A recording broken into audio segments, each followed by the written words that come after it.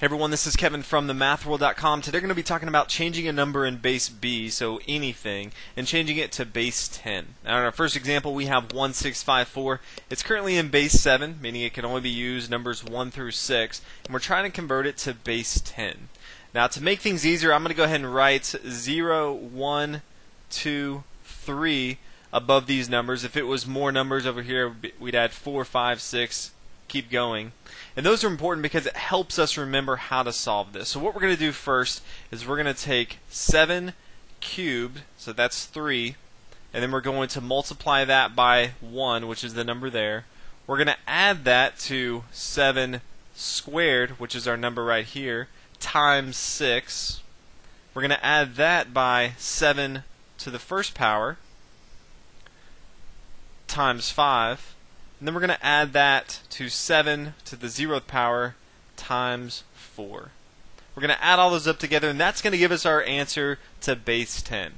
So 7 times 7 is 49, times 7 is 343. 343 plus 7 times 7 is 49 again.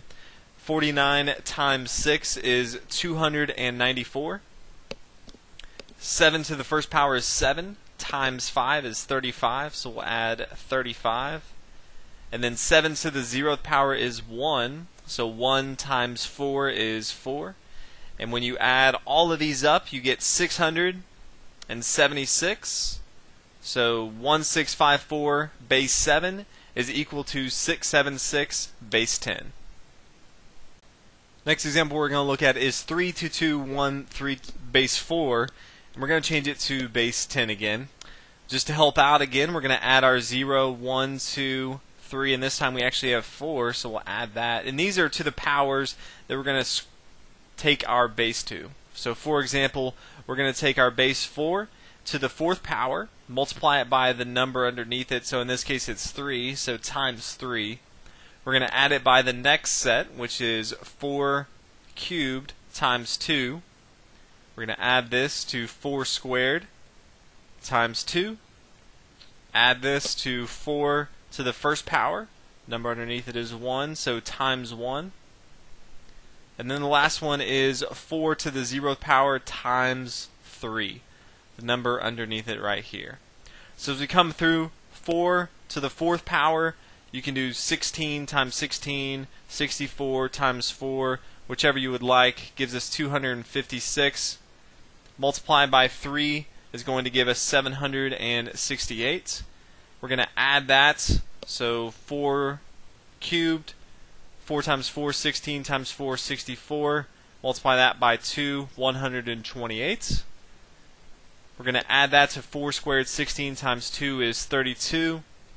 We're going to add that to 4, 4 times 1, and then the last one, 4 to the 0 power is 1. Times 3 is 3. So when we add up all of these numbers, we get 935. So 32213 base 4 is equivalent to 935 base 10. Last example we're going to be looking at is 471 base 8, converting it to base 10. We'll go ahead and write our numbers above to make it easier for everyone to remember. So the first thing, we're going to take 8 to the 2nd power. We're going to multiply it by the number underneath it, which is 4.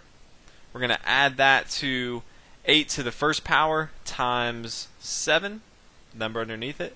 Add that to 8 to the 0th power times 1. So if we come through 64 times 4, we know from our last example is 256. We're going to add that to 8 to the first power is 8 times 7 is 56. And we'll add all of this up to 1.